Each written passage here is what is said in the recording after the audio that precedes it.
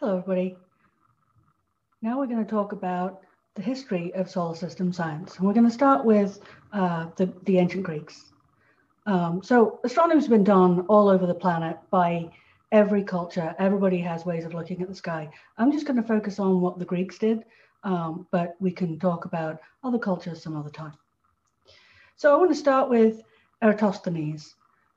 He managed to measure the size of the Earth. So let's look at how he did that. Okay, so here you can see I have a picture of the Earth. And what Eratosthenes noticed was that on the summer solstice, the sunlight at the midday hit the bottom of a well. And what that means is that it's directly at zenith, it's directly above your head. But on the same day, on the summer solstice in Alexandria, the sun was not directly above the head. It was about 7 degrees off. And so you, instead of looking straight up to look at the sun, don't look at the sun. You'd have to turn your head just a little bit through 7 degrees in order to be able to see it.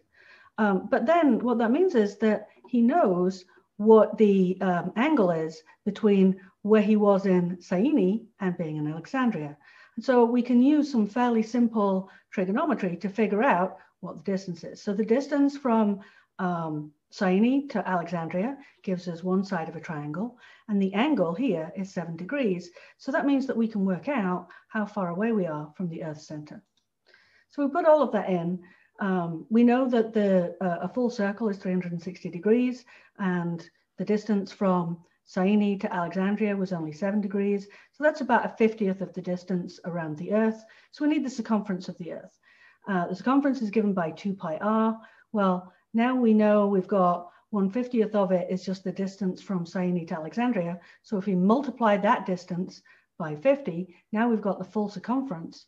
And now we can divide that by 2 pi and get the radius. And it turns out that Eratosthenes' estimate was accurate to about 10%. So, we were doing astronomy and using the positions of things in the sky to figure out things about the Earth, not just things about the heavens. So Eratosthenes measured the size of the Earth. There were other people around the same time who were talking about the idea that the Earth and the other planets moved around a central fire. So the idea that the sun was in the center, not the Earth.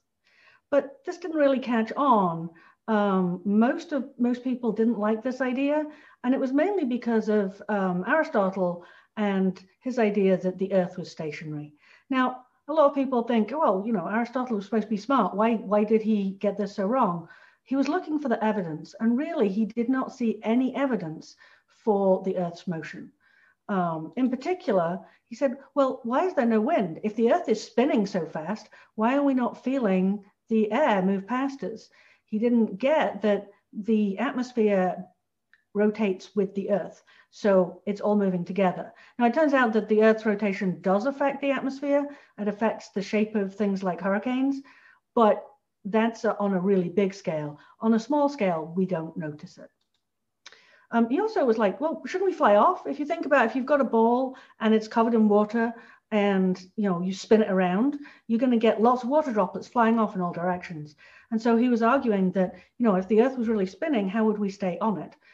He had no concept of gravity. The reason we don't fly off is because gravity is holding us down to the ground, but nobody had come up with the idea of gravity yet. So it wasn't so silly. But one of the big ones was this idea that there's no parallax shift. So let's talk about what parallax is. Parallax is basically a way of using triangulation to measure distances. So here you can see I've got a tree on the opposite side of a river. I can look at how far away I can look at what in this direction, so directly across the river, and I can walk somewhere along the bank and look at it from another direction. And then I know the angle that I have to look through to see it. So instead of looking straight across the river, I have to look at some angle to be able to see it. And I can measure how far I walked along. And by using then trigonometry, so I know this angle and I know this baseline, now I can calculate what this side is, okay?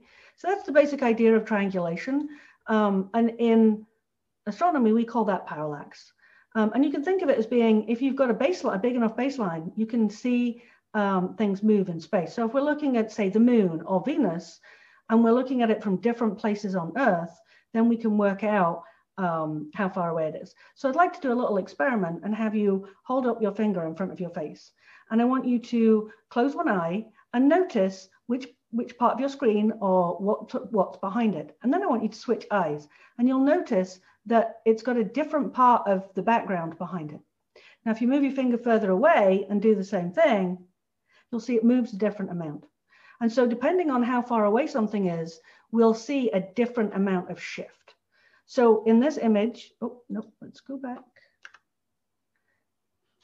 In this image, we have got a picture taken from position A of this object in space, could be the moon. And we're looking at it compared to the background stars that really don't seem to move much. And then we look at it from the other side of the Earth, and it appears to have shifted. And by measuring that angle of shift, we can then work out, because we know how wide the Earth is, remember Eratosthenes figured that out, now we can figure out how far away this object is. Okay, so how does this work? Well, we have this angular displacement that is what you get when you observe something from two widely separated points. The problem is that that angle is very small, and at some point it becomes unnoticeable. So, just to put this in perspective, if you are standing on one side of the Earth compared to the other, the apparent position of the moon relative to the background stars is only different by 2 degrees. The moon is about ½ a degree across, so it's a really small angle.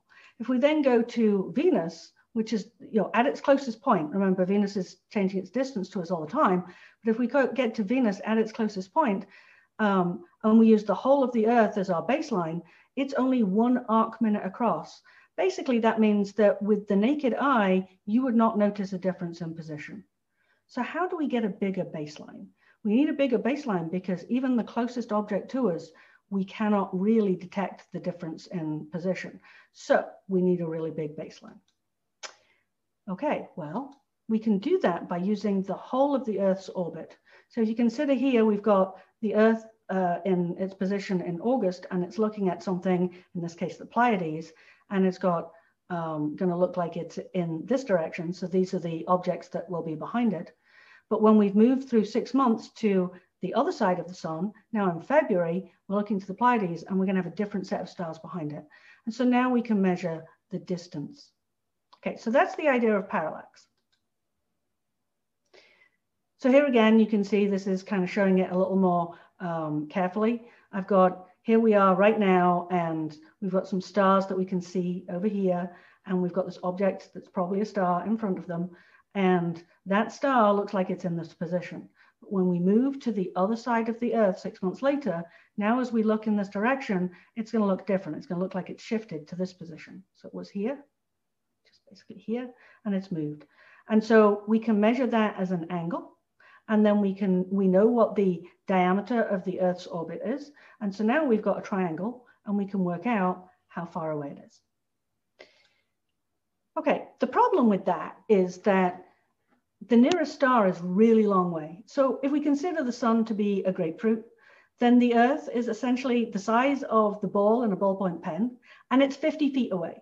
So here I've got a graphic, but this isn't to scale. We've got the Earth is a poppy seed. That's right for the size, but it would have to be 50 feet away from this grapefruit, okay?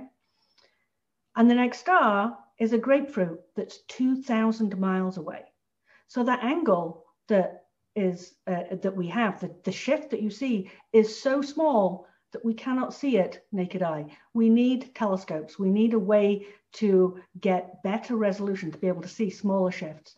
And so while we can measure the distance to stars, we only were able to do it once we had telescopes. And so Aristotle didn't have a telescope. Telescopes weren't around then. And so when he said he didn't see evidence, people took that as serious. He had no concept of how far away the stars were. And so in his model, we have the Earth in the middle and the moon and the planets and the sun all going around it, all inside a big sphere that has all the stars on it. And this is the geocentric model, which we'll get into in another video.